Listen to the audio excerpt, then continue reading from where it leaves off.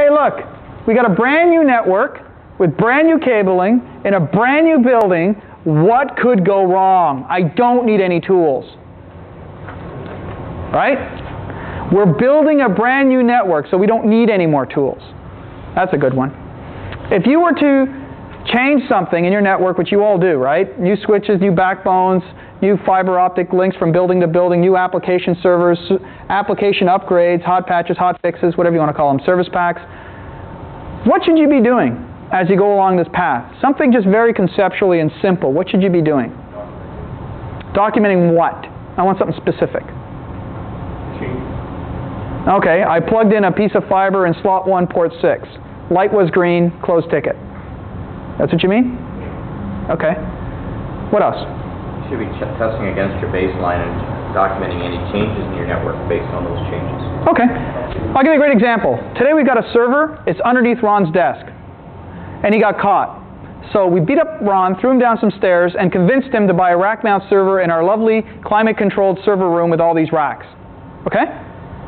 So now we're going to take that server out physically from under his desk in a computer room and change the box to a rack mount server. And we're going to change it from Windows 98 to Windows 2000 Professional. So what would you want to do? What would you want to do along the way? Back it up? Okay, that's procedural. But network-wise, what would you want to do?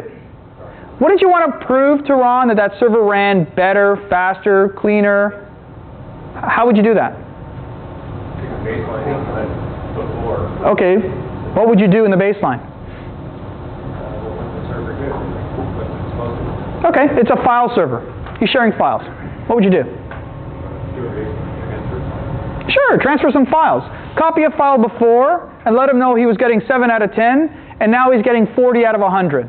Is that better? Let him know that under his desk, because he kept running over the cable with his chair, he was getting about 40% error rate. And in the climate control room with a nice 6-foot cable to a switch, he's got 0 or 0.1. Don't these things make it sound like the change did affect the customer in a positive way? And that it did what you said it would do?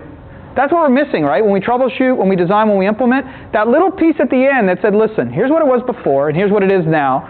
Change was successful. Not we plugged it in, the light was green, and he didn't complain, so it must be good. Closed ticket. You see what I'm getting at?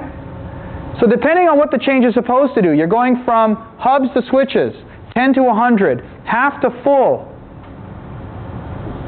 It's going to have some negative or positive change. You have to document that.